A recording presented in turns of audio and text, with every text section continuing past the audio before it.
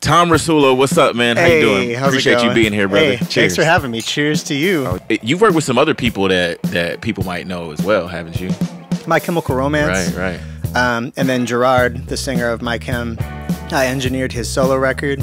Gary Clark Jr., we did that Black and Blue record. We got to work with Echosmith on that Cool Kids song, which just had a resurgence because of TikTok. And we flew up to Seattle for like a year and a half and worked on a Dave Matthews album. Bebe Rexha, who am I forgetting? Like Goo Goo Dolls, Andrew Lloyd Weber. Like, it feels weird saying all this because I kind of hate the name drop thing. But I'll tell you, but yeah, it's kind of why we're here. A lot of us are introverts, so it's hard to go talk to people and make yourself available. But it's so important to like get out there and go to open mics like yours and just like meet other people that have the same interest, accept that you're doing okay. Yeah. You know, you can get better and like use it as inspiration, but like you're not less than because they're doing something cool. What have you done for Dave Matthews, first of all? And then how did that come about? I got hired at Warner Brothers to engineer and assistant engineer, and I think this was the moment that I got the job.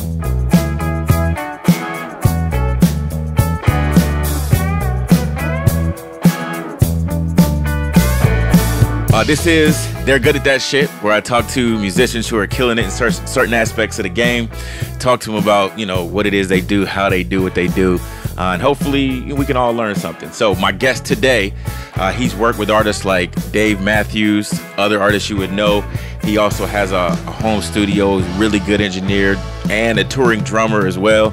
Tom Rasulo, what's up, man? How you doing? How's Appreciate it going? you being here, brother. Hey, Cheers. thanks for having me. Cheers to you. Oh yeah, absolutely, man. All right. So let's start with Dave Matthews. Like, how did that come about, or what have you done for Dave Matthews, first of all, and then how did that come about?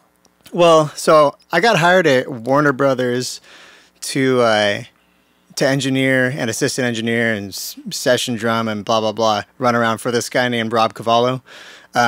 He's like a world-renowned producer, and his engineer's name was Doug Mckean. So it's actually a funny story how I got that job. I guess we can kind of go down that path. But sure. Basically, I was in engineering school, and at the time, one of my teachers, this guy named Chris Constable, was like, "Hey, there's a job opening at Warner Brothers. You should apply." So I was like, "I guess I'll apply." I don't really know what the job is for. It's like, "Oh, you might get to engineer for this guy, Rob."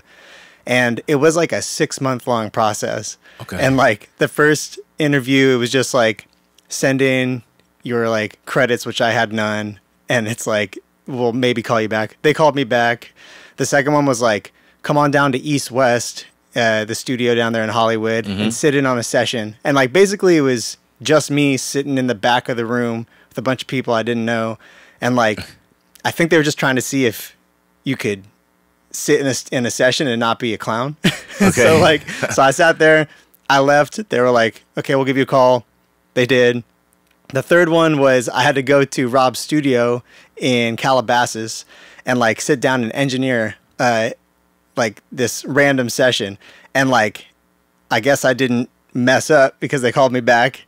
And the last one was like, okay, this is the last interview. We're going to invite you down to Warner Brothers, and you're going to meet Rob finally, because Rob hadn't been on any of them. So I walk into Warner Brothers. It's like Rob is behind this big desk and like this marble like Warner Brothers logo behind him, and he's like, "Hey, how's it going?" And I'm like, "Hey, I'm Tom." He's like, "Cool. So do you have any questions for us?" And like, I think this was the moment that I got the job, where apparently the other guy that had come down to was like, "Yeah, like what's the starting pay? What are the hours like? Blah blah blah."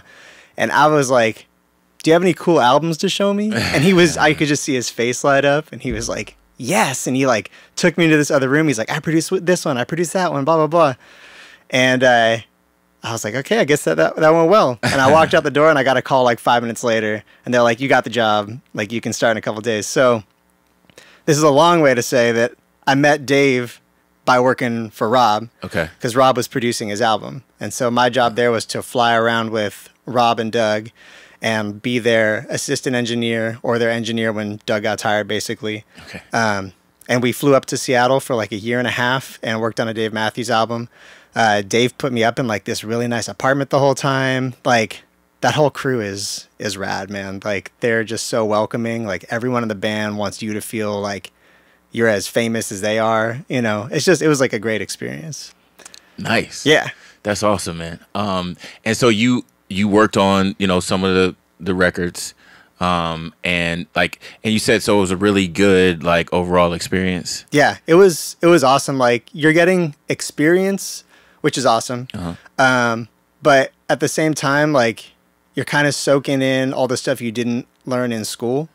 So when you're in school, they'll teach you like how far a mic's supposed to be away from a snare drum to make it sound a certain way, right? But they're not going to be like, here's how to make a really good cup of coffee, and that's how to get you in the room. And so it's like those little things that like, I know Dave wants his coffee like this, so I go get his coffee like that. Dave's like, oh, thank you, Tom. I didn't even ask you for this, you know? So it's those little things that you learn on top of all the other engineering stuff you learn, you know? What would you say you learned, or what was your like biggest takeaway from that time working with him? Probably how to be a professional. I feel like I was learning that the whole time I was with Rob and Doug, but on that project specifically, I saw how Doug specifically, the engineer, like his relationship with Dave was unlike any relationship I've seen an engineer and an artist have before, where it felt like they were really good friends, and I could see Doug getting the best out of Dave because of it, because Dave was like comfortable.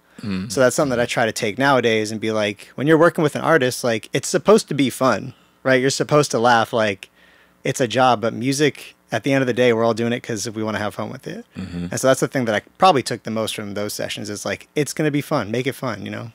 Absolutely. Yeah. I mean, we've done some records together, and definitely it just feels like we're just in here, you know, chopping it up. We're just, you know, having a good time, making music. So that's dope. Like, yeah. So I definitely feel that when I've worked with you personally. Cool. So yeah, that's awesome. You've worked with some other people that people might know as well, haven't you? Yeah, I worked with My Chemical Romance. Right.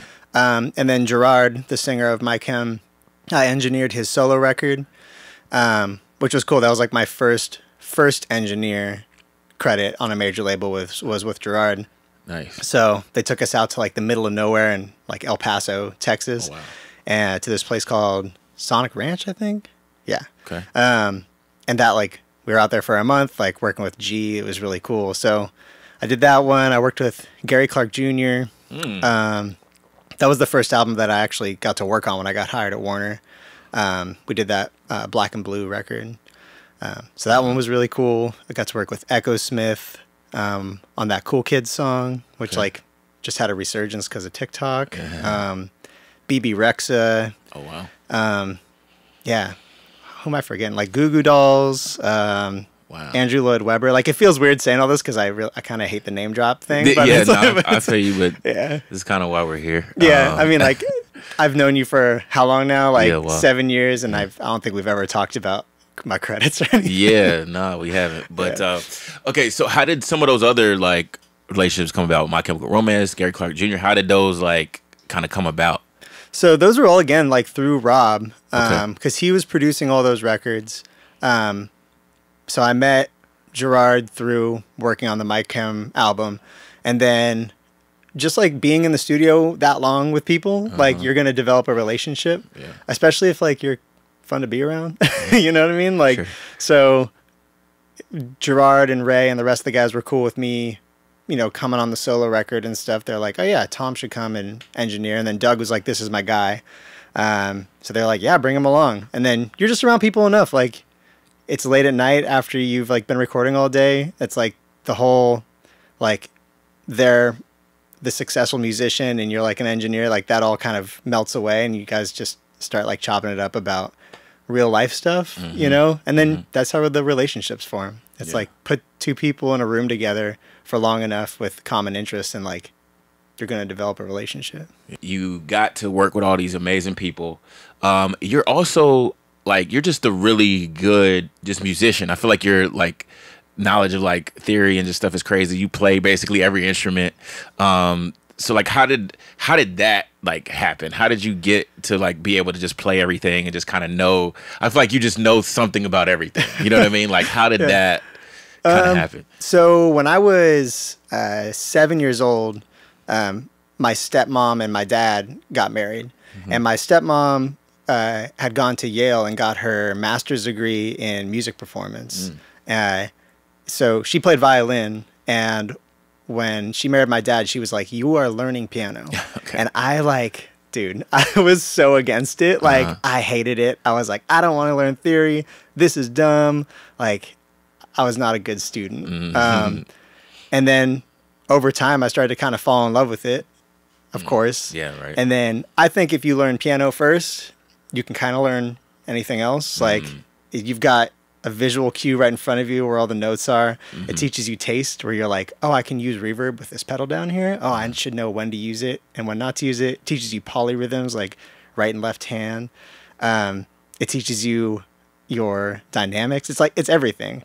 So as far as like guitar and whatnot, I just spent a lot of time around people who were really good, really good at guitar, and like kind of copied them. Right. And then just kind of fake my way through it. Like, to be honest, if someone was like, "Hey, can you play these different chords on a guitar? We've got a show tonight." I probably couldn't do it. But if someone's like, "We got a show in a week, can you learn it?" I could do that. Right. And then drums, I've been playing since I was like 8. Because when you learn piano, at least for me, I was like, drums came easy because I'm like, oh, I already can do the rhythm. I don't have to worry about the notes. That's fine. So I started playing drums in church, and I was like this young kid in church playing. And then I joined drumline when I was in high school. Taught me all like polyrhythms and whatnot. And I mean, your rudiments and everything. And then I did DCI, which is Drum Corps International, when I was like 17. So you're on the road, like going around all of America for the whole summer. And then, yeah, you just like kind of play kit as you're doing all that stuff. And then I just was always in bands. So like, that's a long-winded answer to just say, like, I've just been playing. Like, you're by yourself in your room enough, like, practicing, you'll learn how to play everything if you want to. Yeah. Awesome. And I guess that's a good way to segue into, because you also tour as a drummer, and you play with a lot of different bands as a drummer. One thing I definitely wanted to ask you about is, like, how do you manage, like, doing all these things? Because you have, like, your sessions. So like, I'll come here for sessions, you know, some days, and then a lot of days you're off, you know, you're on tour, as a touring drummer. So how do you manage all that stuff? That's a good question. It's like, you kind of, at least for me, I like to be busy. But I really like being on the road. I really like producing and engineering. And I also really like having time off. And so I kind of plan all of it. Right. I guess it's a hard question to answer about like, how do you juggle all of it? Cause I just kind of take it like a month at a time. I'm like, okay, what do I got this month? And then like, you'll hit me up and you're like, hey, do you have any time for a session? I'll just like open my calendar and be like, I got a Thursday in like 2 days. And you're like, cool, let me grab that. And then I put you down. It's like, you're always just kind of looking a little far out in advance, but not like so far that you're going to drive yourself insane. Yeah. But it helps with tours too, because the band that I'm in right now, Beaux, Gris and the Apocalypse, like we're touring in the UK and Europe a lot. So they have to plan those like months in advance. Sure. So I can tell artists like yourself, like, hey, I can't be here from, you know, this date to this date because we're going to be in Europe, but that's in like 6 months. So if you want to start something now, you know that there's a cutoff date where I might not be able to work on it. Sure. And another date where, you know, I'll be back. Yeah. Talk about being on the road. How's that been? Like, it's cool, man. Yeah. Yeah. I always thought that like, I always liked the road. But I thought as I got older, I would hate it more. But it's good touring with other artists who are at their same like stage in life. Cause we're not like sleeping on the floor and we're not like trying to sleep in the van and whatnot. We're staying in hotels and like we're getting like big comfy like almost buses. They're like a one step below a bus. It's like a huge van that like has tables in it and whatnot. So being on the road is really cool. It's tiring for sure though. You definitely put your work in even when you have a drum tech. Like, I'm not the type to just be like pack up my stuff, you know, like if I have somebody helping me, I'm going to help them help me. So it's tiring. Like, when you get home, you pass out for like 4 days. But yeah, the road is cool, man. Seeing different people every night and going to a different town, like, it's pretty fulfilling. You have any like crazy stories from the road? Like, Let's see, crazy stories. Well, it's definitely not as much of a party as you would think, Okay. because you kind of don't have time. Like, you know, when like you're younger and you're like, I'm gonna go on the road, and there's gonna be like chicks, and there's gonna be like, I'm gonna get drunk every night, and like we're gonna be rock stars. It's like, now you show up, you unload, you sound check, you go get dinner, you come back, you play your show. And we play for 2 hours each night. So like you play your 2 hour set, you do the autograph thing afterwards. Then after everyone's out of there, you pack up all your stuff, you get in the van. And then like by that point you're like, I'm worn out. And so you go to your hotel and you pass out. And then the next morning you wake up and you drive to the next place and you do it all again. So as far as crazy stories, I'm lame. I don't really have a whole lot. Like there's cool places I've been to. Like I did go out in Edinburgh in Scotland. After a show we played there, I had friends that flew in from Sweden, and they met us. They saw the show, and afterwards it's like, we're going out in Edinburgh. And so the whole band went out with them.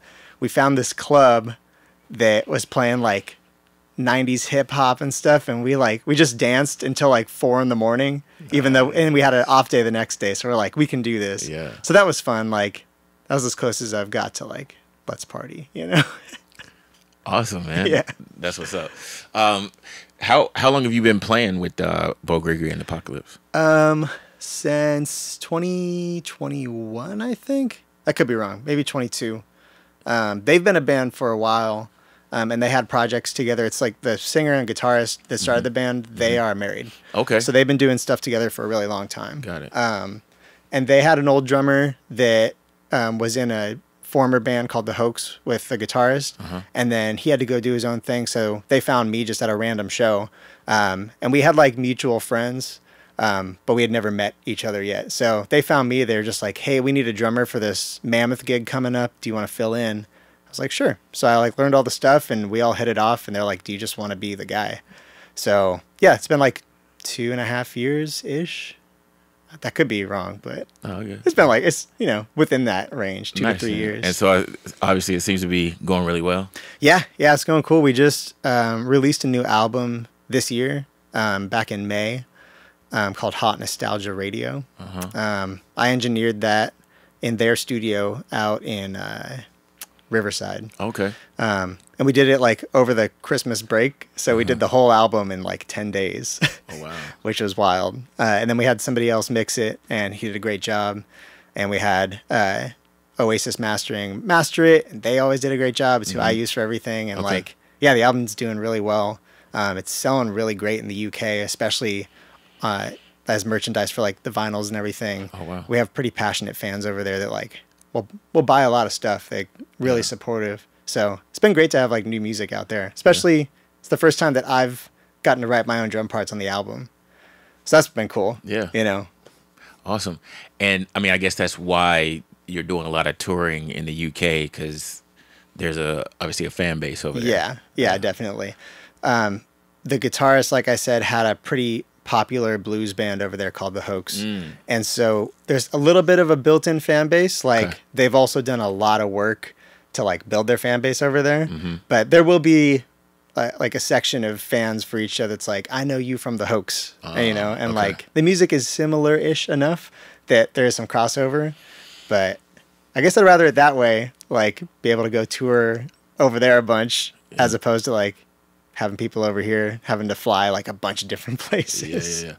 And you said, you know, they've done a lot of work to be able to tour over there and to have a following over there. Do you know kind of what that was? Like, kind of what are some of the things that they did to kind of get a fan base in the UK? Yeah, well, it's a lot of touring. Because at the end of the day, like playing live is how you build your audience. They're also really creative with the way that they run like Facebook advertisements and whatnot. Like we're completely independent. So they're good at taking the money they do make and investing it back into the band.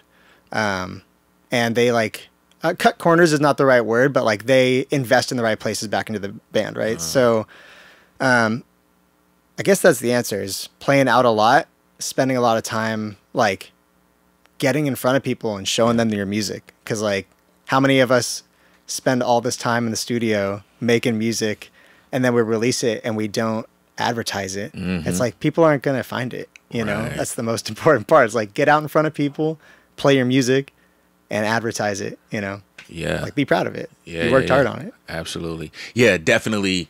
I feel like a lot of times we as creatives, as artists, we put a lot of time, energy, money into the product itself, but then we don't necessarily leave ourselves a budget or put enough brain power into the marketing or into the advertising, into actually pushing it out there. Yeah, definitely. It's something I struggle with for sure too. Like I have my own music that's like solo project stuff, called Patchwork, with an underscore after it. If you want to find it on Spotify or anywhere you get your music. And that's like stuff that I've just written by myself, and then I kind of treat them as journals, like that I put out. It's like, that's just for me kind of, and if people like it, that's fine. I never thought I would be like this solo artist that would go travel and play my music. I've always kind of been like a hired gun for people. But yeah, I'm guilty of like putting it on Spotify and then not really telling anyone. Or I'll do like one Instagram post like, hey, new song. And it's like, and then of course too, like I get in my own head, I'm like, oh, nobody likes it because nobody listened. It's got like this many streams or this many likes on Instagram. And it's like, you know, it is true that you need those things, especially nowadays, in order to quote unquote like make it. But I can't be mad if I've done one Instagram post, you know? Right. Yeah, I think sometimes we put out that one Instagram post and we think that, like, we think that's enough. Like, we think that people are going to see it from that. But, I mean, you know, maybe, you know, like, algorithms are weird sometimes. Maybe people didn't see it that would have actually checked it out. Maybe somebody saw it and they were at work and they couldn't really actually, like, go listen to the thing. Maybe they had intentions to do so, but they couldn't listen to the thing at the time. Yeah. So it's like, and I've had things where, like, months later, I'm putting out, you know, some type of, you know, video or something for a song on Instagram, and like somebody will be like, oh, this brand new song is fire. Like, I'm like, no, this thing's been out for months. Right. But to them, like, this was the first time that they've heard it. So like, that was like a trigger to me, like, oh, okay, like sometimes people don't see it the first time you know what I mean? Like, it's new to us, and then like by, you know, like week 2 of talking about it, to us it feels old, and it's like, okay, we don't want to, like, we're not trying to like bug people, or we're not trying to, you know, like hammer this thing, and we don't want to get like be annoying and this and that and that. But a lot of times people haven't seen it. Yeah. And like, I feel like it was like Tyler the Creator. It was like, you know, you put all this time and energy, like, besides, like, who cares? Like, who cares if people, like, even if they did see it, like, so what? Like, you know, you put all this time and energy into it, you might as well, like, shout it from the mountaintops and, like, you know, just keep pushing it out there. So, like, I mean, that's definitely something that I'm, like, trying to get better at, and just in understanding that, yeah, like, everybody didn't see it the first time, and, you know, there's nothing wrong with, like, constantly pushing your things. You said that they get creative in terms of how they advertise or how they, like, do ads, whatever. What did you mean by that? Well, they would be probably the ones to ask about it, but at least like what Robin and Greta have kind of shown me, like, peeked under the hood a little bit. Like, they're running super, super targeted ads. So they know that we have a show coming up in, say, Edinburgh, for example, and they will, like, run specific targeted ads for a certain age group that listens to a certain type of music in Edinburgh. And they've, like, maybe they've interacted with a blues page in the last month or something like that. So, and for each of those ads, they're paying like 50 cents for an ad or something like that. And we get a lot of people come to the show where I'm like, I always ask people, how'd you find out about us? And more times than not, they're like, oh, I saw an ad on Facebook. Wow. And I know that kind of helps with our fan base, because our fan base out there is a little older, because of the blues scene, you know? But at first I was a little, like, self-conscious about that. It's like, oh, we got an older, like, you know, fan base, which is fine. But then you realize, like, those are the fans that, A, they're on Facebook, right? And B, they are passionate. Like, they are from an era where you buy your music, you support your artists. and they've got the attention span to listen to like a 2-hour show. So now I'm like, that's rad. Like, that's super cool. You know, so if it's not Facebook ads, it's Instagram, it's TikTok, it's all the above, you know. It's just like finding your artist and finding your audience and like leaning into it, you know. Yeah. But you got to know what your audience is. Yeah, for sure.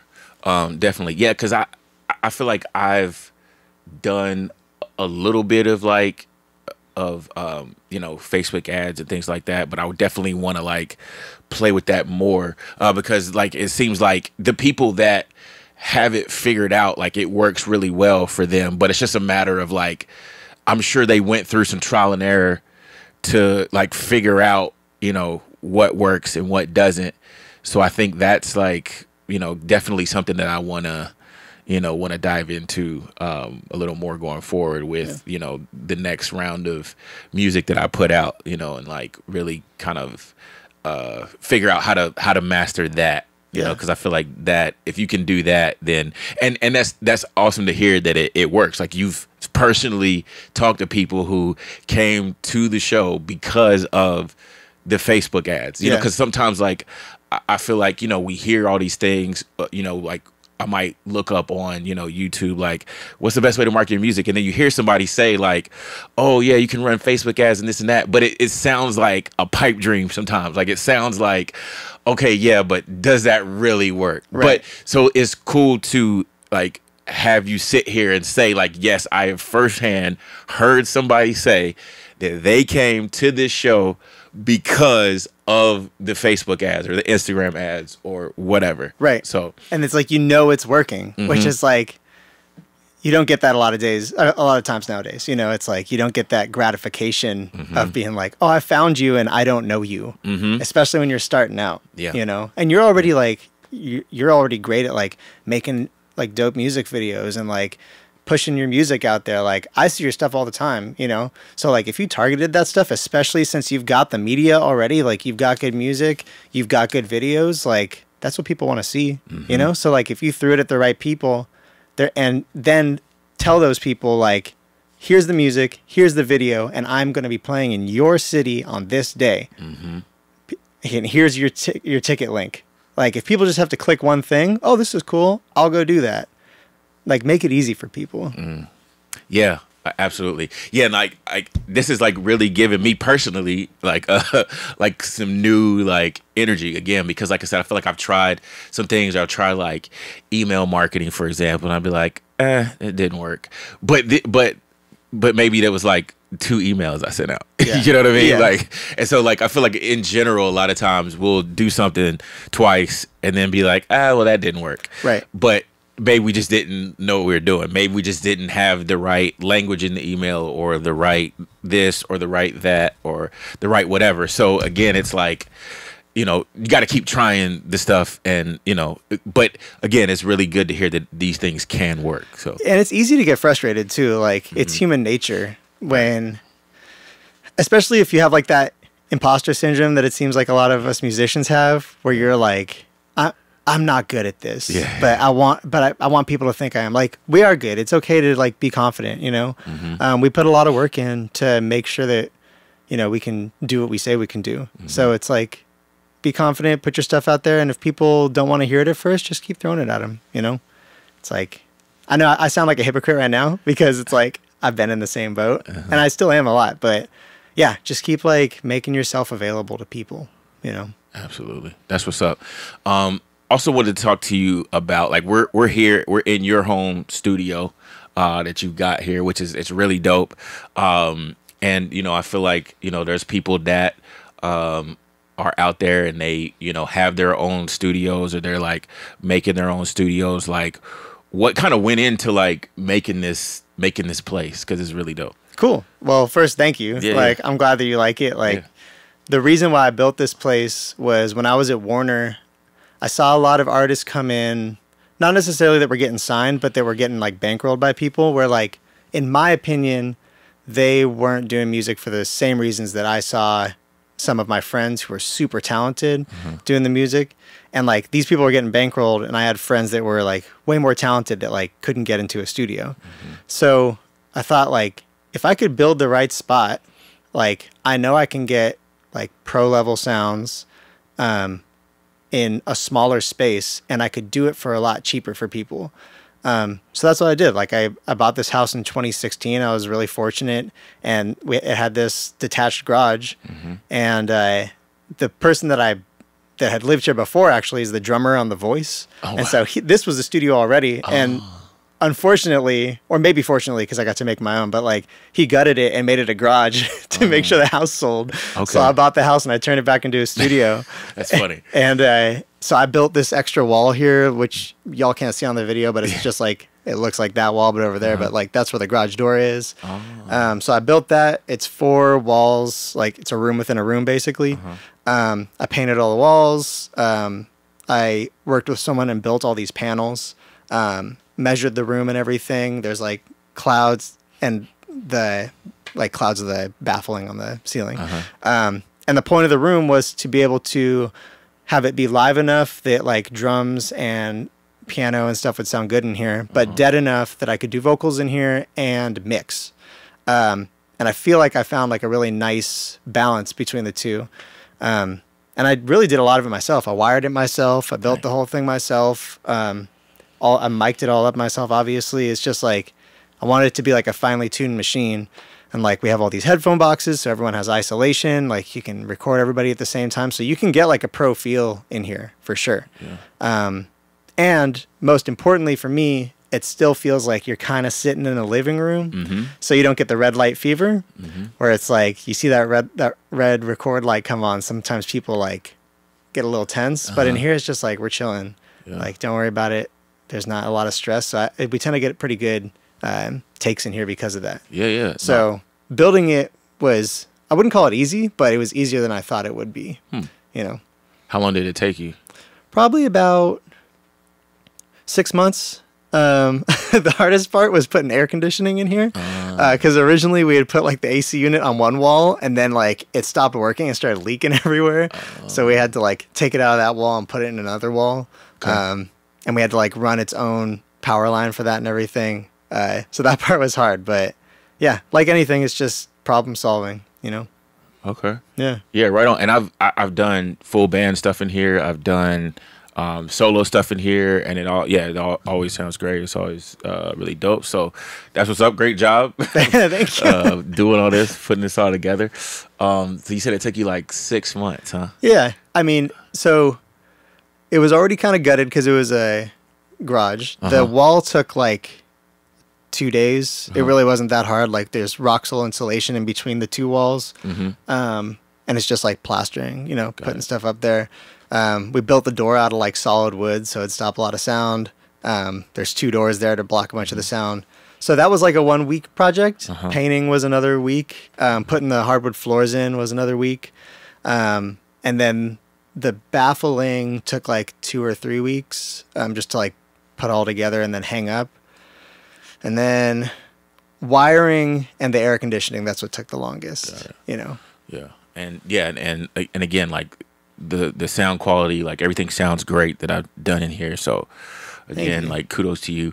I wanted to ask you as well, like, I know, you know, for a lot of artists, you know, it's hard out here, you know, it's expensive. Number one, just living in Southern California, like LA is just like crazy expensive. So for like people who are, you know, just, you know, trying to kind of maybe put together like a home recording situation, like what, in your opinion, what is like like you need this basically to like get a decent sound? And maybe what could you like do without, and what like what's the best way to get like a good sound for, I guess, for not a lot of money? Cool. So like, I would say you want to make sure you have like obviously like a good microphone, but not like one that's so wildly crazy expensive. Like I use Slate microphones, A, because I work there, but B, they're cheap and they're emulation mics. So you can make them sound like a big plethora of whatever mic you want. those are like $800 for a large diaphragm condenser one, which is not like cheap, but if you have that one, you basically have a whole mic locker. So you can do a bunch of stuff with that. They also make small diaphragm ones for like $100 a pop or something like that. So as far as like a mic collection goes, you can get a whole mic locker for like $1,000, which is not like, again, not cheap, but not $25K for like a vintage Neumann or something like that. And then something that people skip out on a lot that I think you should spend money on is your interface, like your recording interface. So like the A to D conversion and D to A, like analog to digital, that's super important. Super important, because I've recorded on systems that like have like shoddy interfaces, and no matter how good your mics are and stuff, if it goes through that, it's going to sound bad. So like I use an Apollo, which was like, I think it was two grand for an 8-channel one. But they have them with, they have Duo, which is two channels. I'm not sure if they have a 4-channel. I think it's a Duo and then the 8-channel ones. I'm probably wrong, but but yeah, I use those, but there's other like great ones out there that you can find. Again, you don't have to spend $10K on it, but like that stuff's important to me, especially for your home recording. Like nice sounding microphone, nice sounding interface. And then I use Pro Tools, but there's a lot of different DAWs you can use, obviously. Yeah. So all of that's fine and good, right? But the most important thing that you can do is work with talented people. Because like there's so many times that I've been like recording someone, I'm like, wow, this is effortless. Am I really even doing anything? Because this person's really talented, right? So like pick your artists carefully, I'd say is important, because it's going to be really hard to record someone that isn't helping you out. I'm not saying you can't do it, but like if you're going to spend the money on this microphone and your A to D conversion and blah, blah, blah, you're going to want to record like with talented people, right? I know that's like easier said than done, but it's LA. You can find talented people everywhere. They are out there, absolutely out there indeed. I feel like, I do hear people, because people tell me like one of the things that they struggle with is maybe finding bandmates or finding people to collaborate with, but they're out there, so I think it's just a matter of, getting out there and finding those people. Like, there's a ton of open mics, for example, that, you can hit. And like I host one at Writers around LA, but like people can go to these things and other artists are hanging out there. There's other, and if you're looking for a drummer, you can hang out where full band shows happen. Hang out at Viper Room, hang out at Whiskey, hang out at, some of these places where full band shows frequently happen. And then maybe, you'll run into a drummer and, like talk to the different drummers that you come across, and, maybe you'll hit it off with one of them. Definitely. Yeah, it's easy nowadays to be introverted, especially when, I mean, as a musician, a lot of us are introverts anyway, right? Like to get good at our instruments, we probably had to spend a lot of time by ourselves in our rooms practicing. So it's like a lot of us are introverts, so it's hard to go talk to people and make yourself available. But it's so important to like get out there and go to open mics like yours and just like meet other people that have the same interest. And like you see a drummer you like, be like, oh, you're dope. I really like your stuff. Like, what are you working on right now? Oh, are you available? Like, I've got a project that I'm working on. That sort of stuff. Also, you can just being like making yourself available. Like, how did we meet? Like, we met because we were hooping together. We played basketball together, and like we played for like a year before we even talked about like music. I was like, oh, I got to leave early. I got a session, and you were like, oh, so what do you do? And I was like, oh, I'm an engineer producer. You're like, oh, cool, I sing. I'm like, oh, sweet. And then you just came over and checked out the spot. But it's like going out there and finding communities. You can find people, and like if you're open and willing, you can find like finds like, but you got to get out of the house. Absolutely. Like it's crazy because I'm an introvert too, like 1000%. And which, some people might think that's weird because I host a lot of things and I'm like out a lot. But that's something that like being out a lot is something that I force myself to do because I knew that it was uncomfortable. It's like I forced myself to be uncomfortable because it was one of those things that I knew I like was a weakness of mine. Yeah. And so I knew that networking was important, and so I knew that I needed to like get out there and meet people, even though like, you know, having a conversation with like three strangers is like terrifying to me. Like I could be on a stage in front of 100 people and be fine, but like if I'm talking to like 3 or 4 people like that I don't know, like I'm very uncomfortable. Yeah. But that's what you have to do though. Like you have to like get comfortable being uncomfortable sometimes. Definitely. know? Yeah. I mean, it's easy for a lot of us when we're on stage to be like, there's that barrier of music where you're like, oh, if they don't like it, they don't dislike me. It's okay. They just dislike my music, which can hurt too. But you don't have to feel like you got denied. When you walk up to someone and you're like, oh, I play keys. Are you looking to collaborate? And you're worried, like, what if they say no? Yeah. Like, that means they don't like me. And, you know, like getting past that point in your mind is like, that's a hard thing to do, but it's like fun. It's like any relationship. Like you're going to have to get denied a couple times. But then when you find like that right group of people, you can be playing with these people until you're old and gray, you know? Like all of my best friends I play music with, honestly. Yeah. You know? So, and there's people that I've known since high school that I still play with all the time, you know? So you can find really good people. Yeah, absolutely. Like, yeah, a lot of the people that I play with in terms of like full band shows, it was like, you know, a lot of them we just met at, you know, some showcase or some open mic or something. And like, you know, and we're, you know, a lot of us are really good friends, and, you know, it's like, it's a great vibe. And, you know, sometimes you go through playing with other people that may not necessarily be as much of a vibe, but that's part of the process. Yeah. You know? And I think sometimes people get discouraged from those situations that don't work out, but, you know, sometimes it's like, you just got to keep looking for the people, you know, and then you can find some great situations. Definitely. You know? Yeah. And you got to be like, I know this whole thing that we're talking about is like being okay with failing. It's like, that's so important, man. That's like, a lot of people are afraid to fail. Like when I was at Warner, my first time I got a call as a session musician, the session musician that Rob and Doug had been using moved to Nashville. And they were like, okay, here's your time. If you want to sit in on a session, like, let's do it. And I was like, okay, I'm going to be a session drummer. Let's go. And like, I hyped myself up, and the beat was so simple. It was like 4 on the floor, and I just had to play a backbeat on top of it. And because I'd never like really sat down and been like, okay, let me think about how my 4 on the floor sounds. Like my kick drum and my snare were flamming just a little tiny bit. And like Rob was like, hey, your kick and snare is flamming. Can you fix that? I'm like, oh, for sure.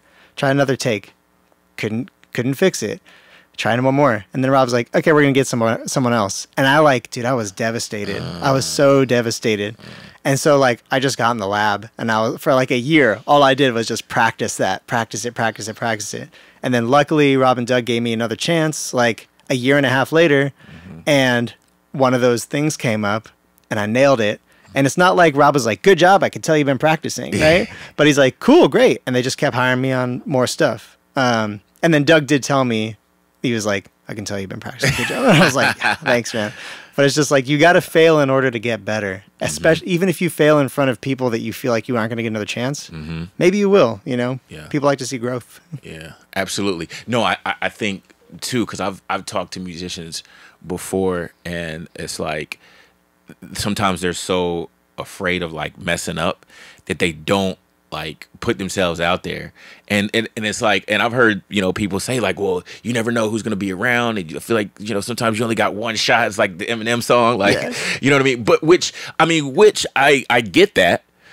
But at the same time, it's like, you gotta like put yourself out there, and like, you will fuck up sometimes. Like, that's just like, you know what I mean? Like, that's just gonna happen. Like, that's a part of it.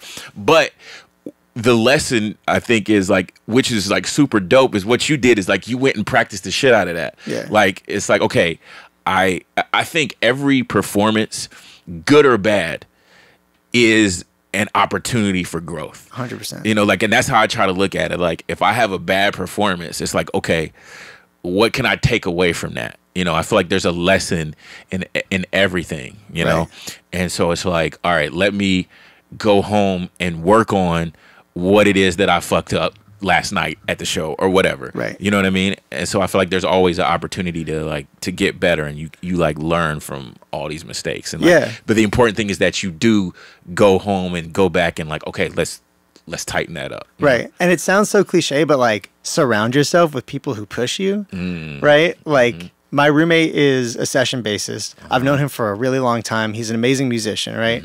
But recently he's been like hitting me up and being like, hey man, can I go in the studio and play some drums? And he's like trying to play drums. And he's like, he's got rhythm. He knows what he's doing, but he'll like ask me questions like, oh, when you do this, how do you do that? Blah, blah, blah.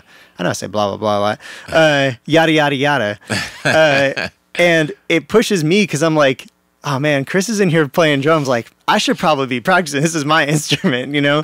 So like he's pushing me to get better because he doesn't want to be stagnant, you know? And so like surrounding yourself with good players that are going to push you, you're going to get better too, you know? Absolutely. And if you fail during a performance and you're around people that push you, you can get better, you know? But you got to fail. Right. You know? Right. No, I love that.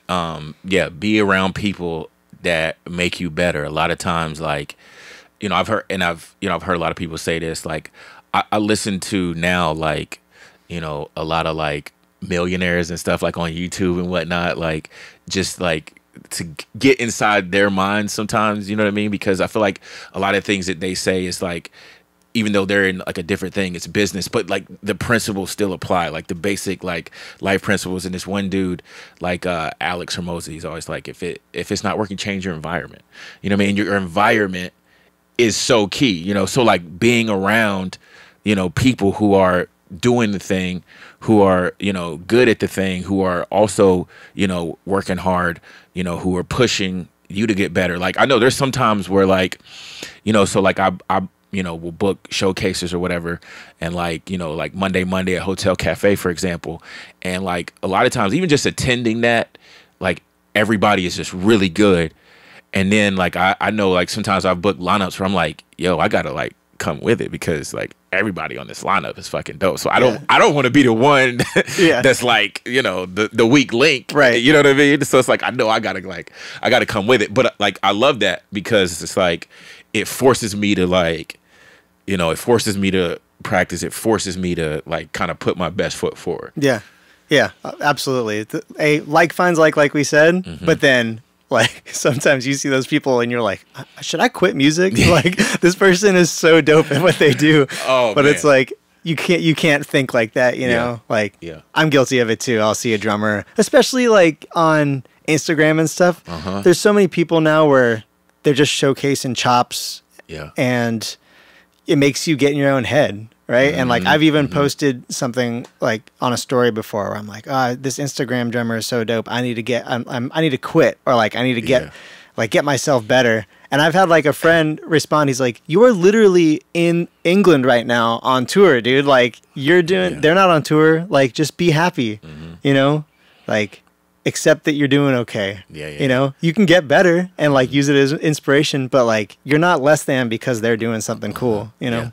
Yeah, most of the time I'm good at like at kind of compartmentalizing that in terms of like, okay, like there's a lot of dope people that I come across all the time, but most of the time it's like they do something different. There's something different about what I do and what they do. So there's something different that I like, okay, this sets me apart or that sets me apart. And so, yeah, they can be really good, but I can also be good and do my thing as well. But there is one dude though, when I see him play, I'm like, yo, like I don't know what the fuck am I even doing here? Like this dude Jacob Luttrell, he's like a monster. And when I see him, like he sings and plays keys and like the runs he does, like the vocal runs, and then he's a monster on the keys too. And I'm just like, okay, why am I even here? Yeah. So there's that one guy that's like, I'm like, oh shit, what the fuck? Like I got that one guy too. Yeah. Like his name's Justin Scott. I think on Instagram it's like J Scott Drummer. This dude is so sick. Like I'm like showing everybody. I'm like, check this dude out. Like he's so silky smooth and like it's so effortless, and he's not just chopping to chop. He's like, oh, he's so groovy. Anyway, like everybody check him out. That guy's right. Yeah, no, same. That's how I feel about Jacob. But but it also inspires me at the same time. It's like I always say, like he's the only one that makes me want to like quit and like get inspired at the same time. Yeah. But yeah, I try to use it as fuel to get better. I'm like I'm kind of in a place now where I'm like. I'm definitely in like kind of like level up mode. Like, let me do everything I can do to try to up my skills and level up. So it's like, piano lessons, that's vocal lessons. I'm trying to do everything. Like, and I'm in the studio a bunch. Like, we've been working together a lot lately. Yeah. So like, I'm really trying to, do everything I can do.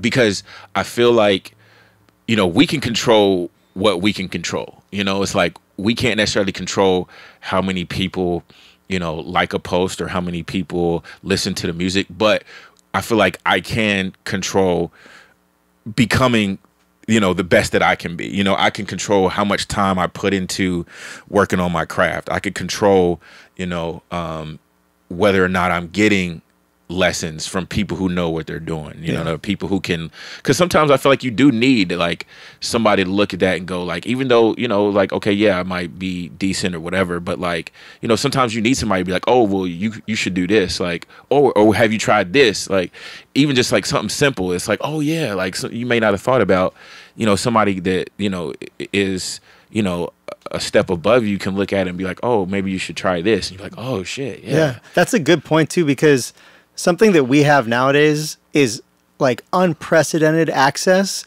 to people that we look up to. Mm-hmm. So it's so important to like, if you see that person on Instagram where you're like, wow, they're killing it, like send them a message. Be like, yo, you're crushing it. Like, do you offer lessons? Yeah. Right? Like you can do Zoom lessons nowadays. When I grew up in like the metal world, and there was this band that like was so influential to me called Between the Buried and Me. I loved them so much. And the drummer, this guy, Blake Richardson, I was like, I want to drum just like this guy.